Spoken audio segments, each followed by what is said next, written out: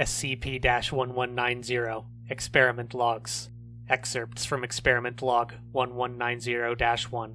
Subject: D-Class Personnel D-11593 is a 53-year-old Caucasian male.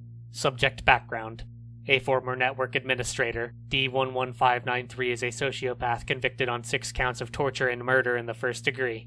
D-11593, hereafter referred to as SCP-1190-1-B, was selected for this experiment due to high scores on computer aptitude tests. Day 1. SCP-1190-1-B was locked in the observation room for SCP-1190. Subject was instructed to begin the simulation and to keep a diary during the experiment. Subject was given no further instructions. Day 2. SCP-1190-1-B spent 2 hours tending to the simulation. Excerpt from Subject Diary.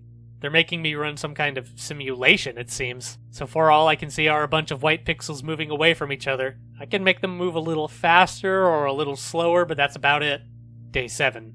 SCP-1190-1-B spent 8 hours tending to the simulation. Excerpt from Subject Diary. The stars, they have planets! I figured out how to start a chain reaction in a star that makes it a supernova and can take out a bunch of planets with it. Maybe if I fast forward enough, I can find one with some playthings. Day 12. SCP-1190-1-B spent 14 hours tending to the simulation. The rest of the day was spent sleeping and eating with no recreation. Excerpt from Subject Diary. I found another planet with some life starting. I shouldn't have broken the last planet with life. It took me too long to find another one. This time I think I'll be more subtle and see how much a lifeform can take before it just can't live anymore. Day 20. SCP-1190-1-B spent 18 hours tending to the simulation. Subject ate at the terminal, leaving only to sleep and use the restroom. Excerpt from Subject Diary. I figured out how to keep the creatures I created alive even when most of them just want to die. The young ones cry and shake from the pain, but as they get older, they seem to get used to it. I have to figure out a way to change up the pain as they get older so it will never end. Day 42. SCP-1190-1-B spent 20 hours tending to the simulation. Subject ate at the terminal, and only left the simulation to use the restroom. SCP-1190-1-B fell asleep for 4 hours at the desk. Upon waking up, Subject displayed some anxiety about having drifted off.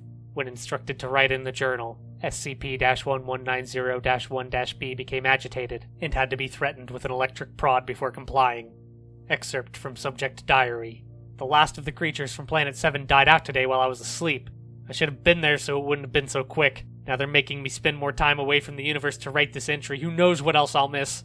I suppose I was getting bored anyway. They can only scream so much. I think this time, I'll make the life on planets 12 and 13 evolve so they are perfect for killing each other, then open up a wormhole between the planets and see who wins. Day 84. SCP-1190-1-B spent 24 hours tending to the simulation. Subject no longer eats independently, and has been placed on intravenous feeding. The nurse has to give the subject sponge baths, and a drain has been installed in the floor so waste can be flushed. In addition, the nurse has been instructed to regularly manipulate the subject's extremities to mitigate complications from long-term immobility. When instructed to write in the journal, subject remains unresponsive, even if shocked with an electric prod. Transcript of surveillance video. SCP-1190-1-B. No, it can't be over this soon. I know, I'll bring them back. Let them fight it out again. Day 105. SCP-1190-1-B suffered from a pulmonary embolism, resulting from a deep vein thrombosis. Subject began to have trouble breathing and started coughing. The research assistant on duty called for the nurse, who was off duty and took nearly 30 minutes to respond. By the time the nurse arrived, the subject's symptoms had transitioned to bloody coughing and collapse.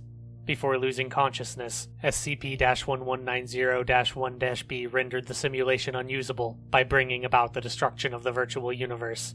SCP-1190-1-B was transferred to medical, where an anticoagulant was administered, but SCP-1190-1-B expired from sudden cardiac death. Transcript of surveillance video. SCP-1190-1-B begins exhibiting trouble breathing, including wheezing and coughing. Research Assistant Dr. Blank. Hey, what's going on with our guy? Get the nurse to check him out. Approximately 30 minutes elapses before SCP-1190-1-B begins coughing up blood. SCP-1190-1-B. What's happening?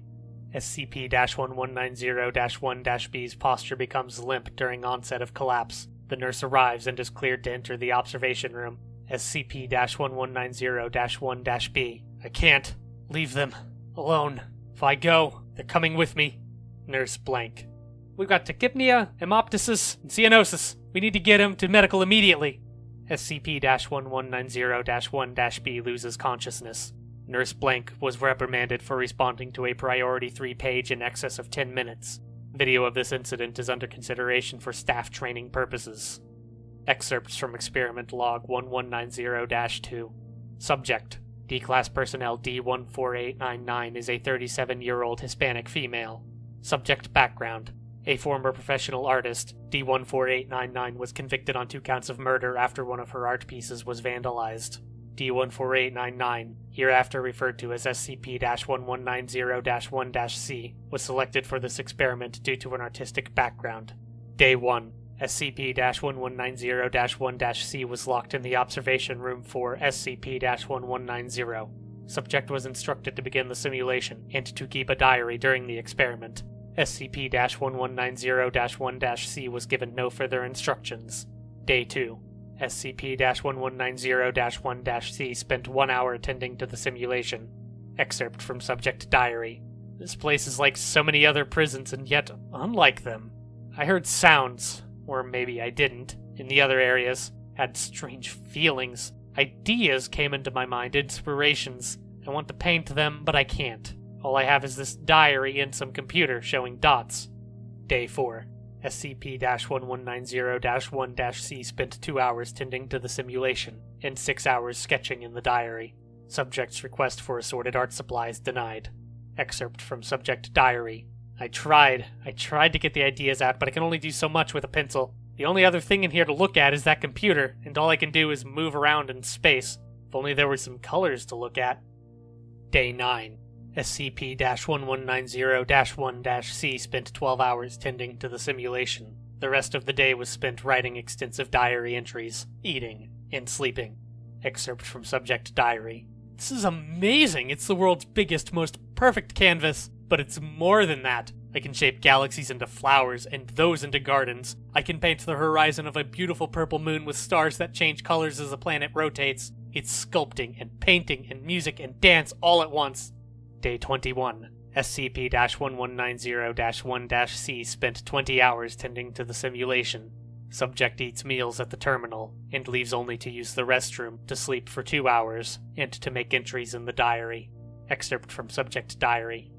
I created the perfect woman. Tall, beautiful, unusual, and yet familiar. She seems motherly and yet distant. Her children are unformed pieces of clay with endless possibility. She recognizes their potential and is proud, but still cries when I transform them. It is beautiful. Some people can sculpt what they feel, but only I can literally sculpt using raw emotion. Day 30. SCP-1190-1-C spent 23 hours tending to the simulation. Subject eats meals at the terminal, and leaves only to use the restroom and to make entries in the diary. Excerpt from Subject Diary. Art can mean so much more when you're not bound by rules. I can make a line of colors that didn't exist until I invented them that goes from one end of the universe to the other, and it will never move or fall down. I reshaped the structure of carbon to make shapes I never could have thought of in my wildest dreams. Day 31. A breach of containment by SCP-blank caused an extended power interruption, which powered down SCP-1190. After a momentary delay, SCP-1190-1-C became violent, attempting to destroy objects in the room other than SCP-1190. Security had to enter the observation room to contain the outburst. SCP-1190-1-C is currently restrained in medical. Class A amnestics were administered, but the subject continues to exhibit symptoms similar to sustained withdrawal, including depression, anxiety, fatigue, and nausea. Subject indicates that she undergoes persistent cravings for an unidentifiable fix. Excerpts from Experiment Log 1190-3. Subject: D-Class Personnel D-17019 is a 67-year-old Caucasian male with moderate obsessive-compulsive disorder manifesting in a compulsion to place objects into certain patterns. Subject background: D-17019 was convicted on 1 count of arson resulting in the deaths of 9. D-17019, hereafter referred to as SCP-1190-1-D, was selected for this experiment due to a unique concept of organization. Day 1. SCP-1190-1-D was locked in the observation room for SCP-1190. Subject was instructed to begin the simulation and to keep a diary during the experiment. SCP-1190-1-D was given no further instructions. Day 2. SCP-1190-1-D spent 1 hour tending to the simulation. Excerpt from Subject Diary. Nothing is where it should be. The cot is on the north wall with the head facing east. And then there's this computer. The dots are all wrong in every way. I want to get there and fix them so badly. Day 3.